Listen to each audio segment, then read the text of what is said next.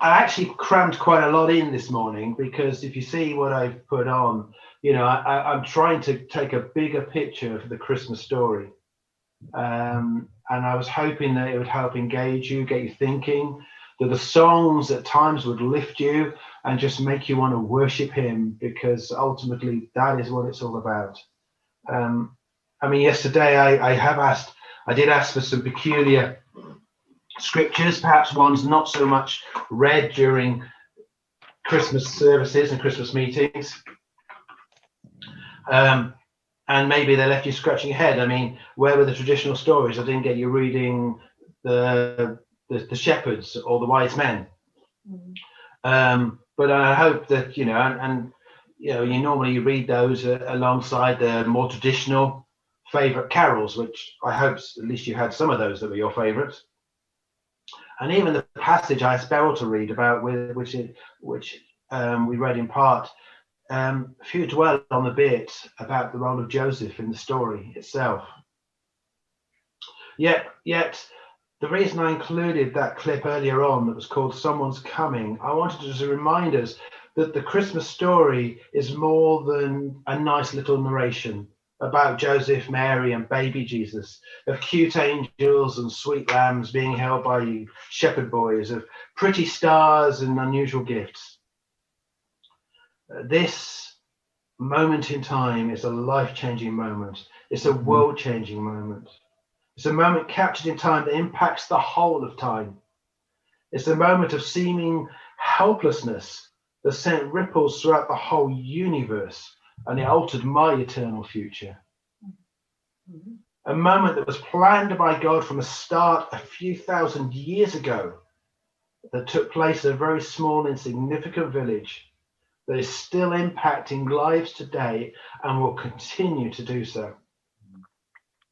Sweet little story, acted out by infants in front of proud parents, making us feel good and warm inside. Yet when you think about it, it's pretty offensive. See, if we go back to the passage in Genesis, if I can get my slide to move. There we go. We actually sang this in the unusual verse that was included in Hark the Herald. In Genesis 3, we read, "And I will make enemies of you and the woman," he's talking to the serpent, "and of your offspring and her descendant." That's Eve, Eve's descendant. "He shall bruise you on the head, and you shall bruise him on the heel." You see, Adam and Eve had sinned, as we know. They deliberately disobeyed God, and by eating the forbidden fruit from the tree in the Garden of Eden. And nothing we could do. As a result, evil entered our world, and humanity was separated from God. Nothing we could do could make up for our sin. And God, being just and righteous, banned us from the garden and brought judgment that has continued on throughout generation upon generation in humanity. Yet even as God was cursing the perpetrators in the 3rd chapter, the very first book of the Bible, he was already concocting a plan to redeem the world and reconcile humanity back to himself. Yes, the serpent would bruise his heel. Yes, Satan would engineer Jesus's death. Jesus ultimately would triumph and bring that reconciliation for us by becoming sin and taking our punishment, and in so doing, deal that crushing, deadly blow on Satan's head. We read, I'm familiar with the story of the road to Emmaus, where we know there were those two walking there, despondent because Jesus had died, and how Jesus appeared to them. And as he spoke to them, he showed them in the scriptures all the passages referring to himself. And bearing in mind that was all they had was the Old Testament, none of our New Testament. And I often wonder, did Jesus start with this scripture and then carried on, pointed to them how he fulfilled the scripture in all that he did and when he rose again? And so we continued on and we came to Isaiah, where we came to the story of King Ahaz. The armies of Syria and the army of Ephraim, which was North Judea, had come up against them. And it says the hearts of the people were shaken like trees in a gale. God told him not to be afraid and offered to give him a sign, any sign he wanted, to demonstrate that he was with them and in control. But he refused in a very pious sounding excuse. So God gave him a sign anyway. And Debbie read, and we were reminded in the video, that the virgin will conceive and give birth to a son, and she will name him Emmanuel. A twofold prophecy that pointed to immediate fulfillment in the time of King Ahaz, in part, but a complete fulfillment in the future when we look to Jesus. Moreover, when we then read in chapter 10 that a child will be born to us, a son will be given to us, and the government will rest on his shoulders, and his name will be called Wonderful Counselor, Mighty God, Eternal Father, and Prince of Peace, as the last video reminded us. We can see that God had a plan. We can see that God had timing, and his timing was perfect. The Israelites could see a Messiah was coming. They taught it. They prayed for it. This even spread beyond the boundaries of Israel as the people were taken into captivity. We read how Daniel, whilst in captivity in Babylon, was promoted to the head of the wise men, the head of the Magi. And maybe it was through his diligent training of the Magi, many generations later, they recognized the fulfillment of this biblical prophecy and came in search of the Messiah, whilst the Jews were blissfully ignorant of what was happening around them. And why not? After all, Jesus' appearance was not at all kingly. He was not born into royalty, although Matthew is at pains to tell us in chapter 1 and show us his royal genealogy. And he arrived with such shame and ignominy. After all, we read that Mary was betrothed to Joseph. She had covenanted to marry Joseph and to keep herself for him and for him alone. And in the same way, he had covenanted himself to her. And as was the custom in the Jewish nation at the time, she would wait 12 months before the marriage ceremony, part of which was to prove her faithfulness of that promise, that she would not go after another. And yet, she calls Joseph to the side and says, I'm pregnant. And he knows the child is not his child. I mean, can you imagine the betrayal that Joseph felt? Have you ever been in a position when someone has blown away your trust? They've betrayed you. They've betrayed your trust. Here we are in a small town or large village in Galilee where most people knew each other, where I imagine word got round very quickly, faster than Burnham Community Church. Cannot be hidden easily.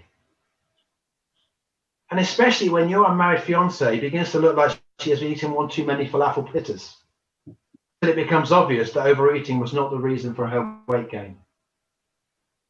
Can you imagine how he felt? Can you imagine? Charles Spurgeon said Joseph was saddened and perplexed when he learned that she would become a mother before they had been actually married. Many would have thrust her away in indignation and put her to an open shame. But Joseph was of royal mind as well as royal race. He would not expose what he thought to be the sin of his espoused wife. Although he felt that she must be away, he would do it quietly. When we have to do a severe thing, let us choose the tenderest manner. Maybe we shall not have to do it at all. Can you see how God chose wisely here? Not only did he find a woman of good character to bear his son, but he also found a fiancée of strong character, a royal mind as well as royal race. Don't you? I love that quote. What a lovely quote. He would be royal of mind. He would help her quietly. Yes, the wedding was off. Yes, she had betrayed him, but he would still gently help her through the time and assist her in avoiding shame. Joseph was a devout man who knew his scriptures. He wanted to do what was right and not offend God. He was a good Jew. He was faithful to the word, an honourable man who would behave honourably. But whilst contemplating all this and processing what must be a confusing message in his mind, he went to bed and fell asleep. And whilst he was asleep, we are told an angel appeared in a dream and told him to marry Mary, that their child was holy and when born to call him Jesus, for he will save his people from their sins. Being a righteous man, Joseph did as the angel commanded. He married Mary, and we are told when the baby was born, he called him Jesus. But can you imagine the shame, the heightened whispering that went round behind them around the town? Questions asked about their fidelity, about their behavior before their marriage. Yes, meet my wife Mary. What? Yes, she is pregnant. How many months? Oh, around 7. And how long was marriage? Well, a couple of months. But don't worry, we didn't do anything. The baby's not mine. Actually, I think he would not have exposed Mary like that. He took on the shame for her, on her behalf. It may have cost him an honoured place in the synagogue, and he'd given plenty of fodder for the town gossips to use. But he held firm to the truth of what the angel told him. But what a way to arrive. Why did God not choose a happy married couple? Why didn't he pick a betrothed couple but visit the mother the day before they got married? Instead, the key players in the most significant drama on the earth to endure the shame and indignity of the situation. But before we then go back to the charming little manger scene and forget about the offence that Joseph, or the shame that Joseph and Mary must have had to endure with their sinful behaviour by failing to follow the law according to what people saw. And we go back to that scene with all those little animals looking on, illuminated by the bright star from the sky. Let's not forget the angel's statement. He will be called Jesus, for he will save the people from their sins. Why was Jesus born? Because we had sinned. He did not need to be born if we had not sinned. Christmas is about our sin. Not avoid that message. Bit of muting. There's quite a bit of background noise going on. There we go. There we go. Where was I? So we cannot avoid the message. Christmas is about our sin. As much as we would love that charming little picture, it points back to us and says, for your sin, he became man, that he would die. Jesus cannot save us from something that does not exist. And Jesus was born so that many years later, he would endure the agonies of torture and the pains of crucifixion so that he could save us from our sin. And more than that, this child was going to be called El Gibor, Mighty God, Wonderful Counselor, Everlasting Father, Prince of Peace, Emmanuel, God with us.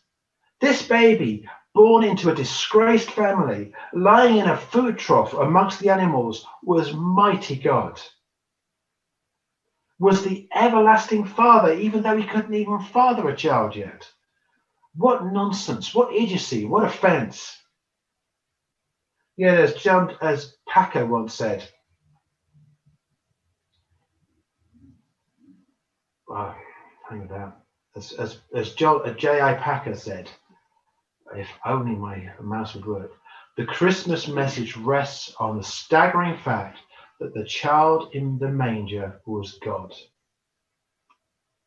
I remember Bill Johnson once quoting somebody when I heard him speak just outside Reading.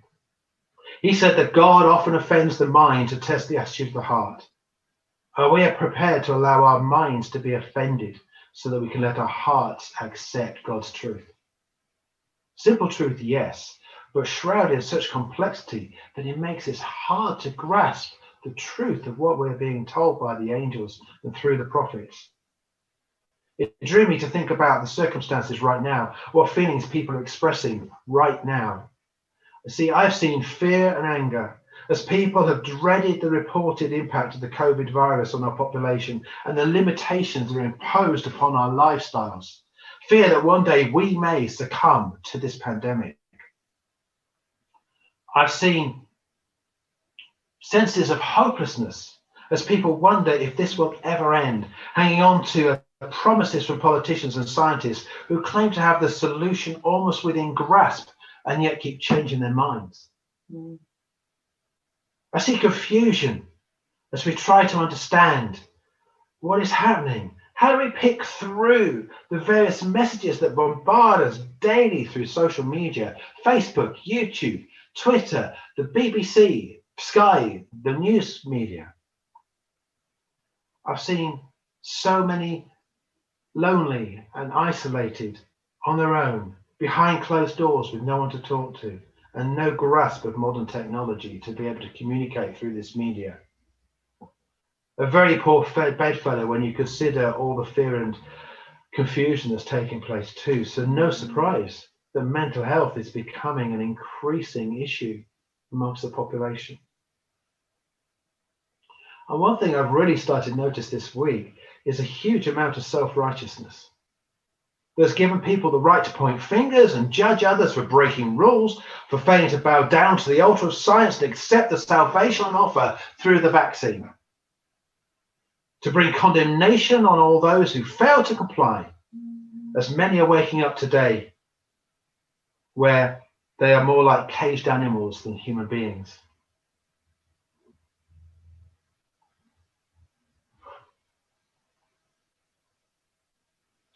So, in whom do I trust? I found myself asking.